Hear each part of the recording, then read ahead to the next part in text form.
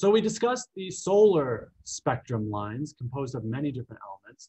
Of course, what you can do on Earth is you can take one element, heat it up, or put it in a gas discharge tube, and you'll see spectral lines of just that one element. And so here are some representative ones. And these are like fingerprints, right, for the element.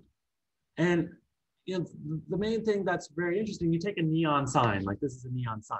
That's an example. That's a gas discharge tube, a common neon sign in, you know, downtown Las Vegas, right? There's no neon signs in, you know, not as many, okay? And, you know, why does it look that neon color? It's because it's a combination of all these different visible light that are given off.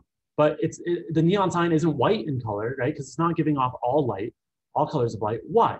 Well, because it has to do with energy being quantized, right? Only certain energy states are allowed.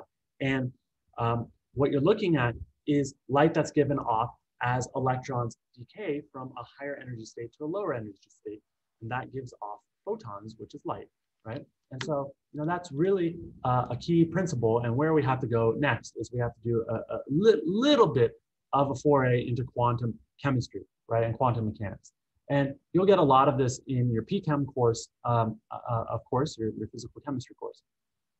But the way I like to explain quantum mechanics, big picture, is life and the universe are like a set of stairs.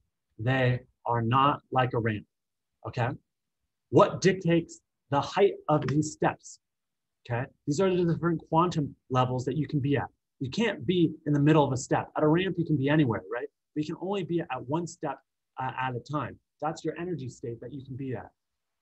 The height of these stairs, that is dictated by Planck's constant, okay? Now, we know the value of Planck's constant, 6.626 times 10 to the minus 34 joules seconds, okay? That's a very low number, 10 to the minus 34th. And joule isn't really that big to begin with. So times 10 to the minus 34th.